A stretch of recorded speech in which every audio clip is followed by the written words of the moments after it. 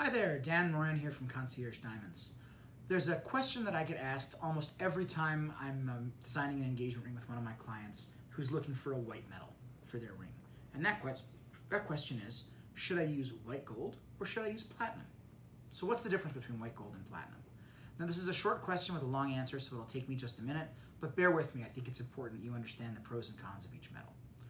So if you look up white gold on the periodic table of elements, you will observe that it doesn't exist. There's no such thing as white gold. There's only one kind of gold in the world, and gold is yellow. We all know what gold looks like. So how do you make white gold? Well, as you may know, 24 karat gold is pure gold. So there's no such thing as 24 karat white gold. 24 karat gold is always yellow.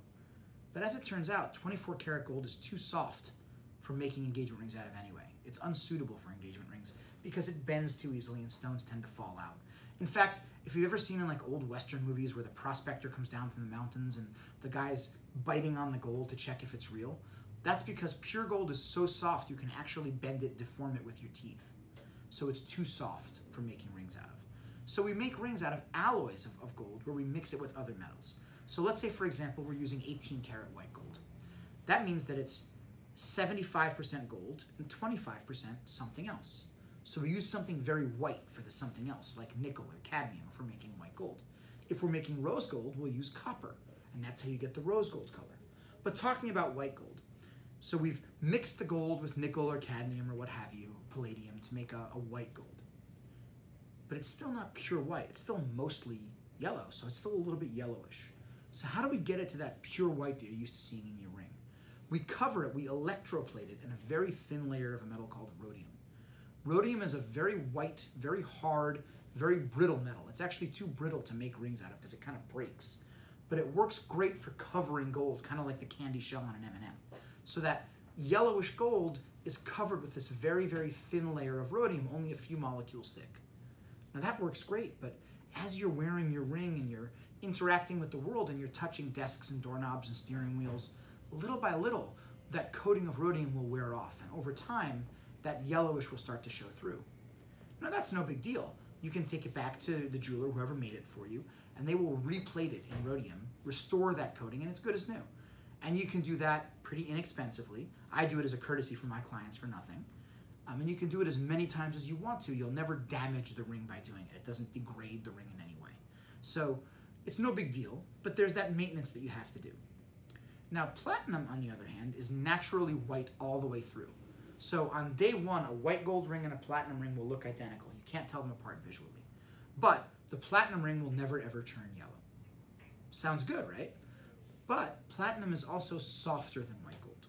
It's more prone to scratching, denting, scuffing up, and very quickly it will develop a pattern of these markings on it. Now that pattern's called a patina, and many of my platinum clients, in fact most of my platinum clients, decide that they love their patina and they think it gives their ring character and they never want to change it. Kind of like rings on an oak tree, right? It's part of the natural beauty of the ring. And so many of my platinum clients choose never to polish their platinum because they want to preserve that patina. But if you don't agree with those people and you want it to look nice and polished and shiny and smooth like it did the day you got it, you can bring it to your jeweler. And again, if it's me, I do this at no charge. You polish it up and it's as good as new. And you can do that as many times as you want to and it won't degrade the ring. So what it comes down to is, would you rather do maintenance for color or would you rather do maintenance for scratches? Because you're going to be doing one or the other depending on what's important to you. Platinum is typically a little bit more expensive than white gold as a metal to work with. Now that's unusual and interesting because right now, on a per ounce basis, you can look this up online, platinum is actually cheaper than gold. So why would a platinum ring be more expensive? Well, there are two reasons.